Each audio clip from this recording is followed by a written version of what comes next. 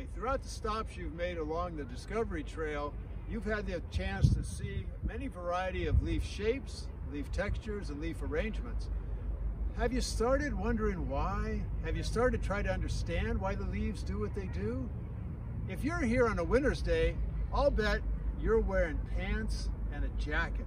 But if you're here on a hot summer day, it's shorts, a t-shirt, and a little cap for you, okay? Leaves do much the same, and plants adjust much the same to a constantly changing climate we now are in and a constantly changing environment. In order to survive and thrive, plants have the ability to change not only the shape of their leaf, but also the texture and the arrangement.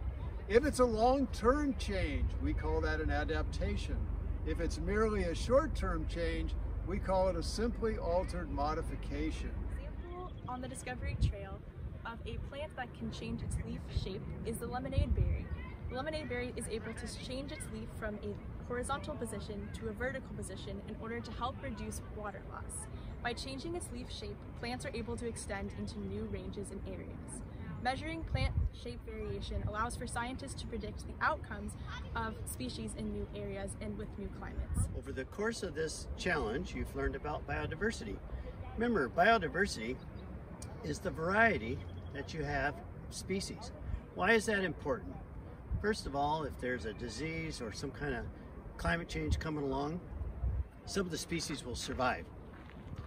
Climate change, another important concept. Why is that important here? Well, it affects our keystone species, the Torrey pines tree.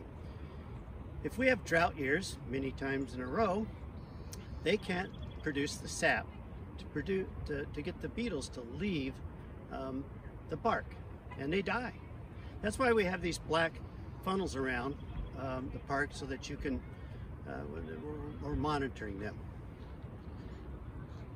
Drought deciduous. Now, drought deciduous is a pretty cool topic. That means the plants can lose their leaves during the summertime. Why is that cool? Well, think of a bear. What do? During the winter, they go into the ground and hibernate. But plants can't do that. They're 6 months without rain, so they have to drop their leaves. It'd be like us walking outside and all of a sudden getting rid of our hair, like that one. Sustainability, extremely important. We need to be prepared for future generations. Food, water, shelter. Let me give you an example. When we go by these canyons and we see these homes on the ridges, we think, oh, that's really cool.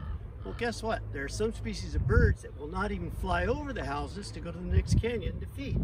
And so they're now pigeonholed into their own canyon. We have to keep that in mind when we're designing cities. All this brings us to the most important concept, being a good steward. You know, we're the protectors. We are the caretakers of this planet. So when you're here at Torrey Pines, what can you do? Stay on the trails, follow the signs, see any trash, pick it up.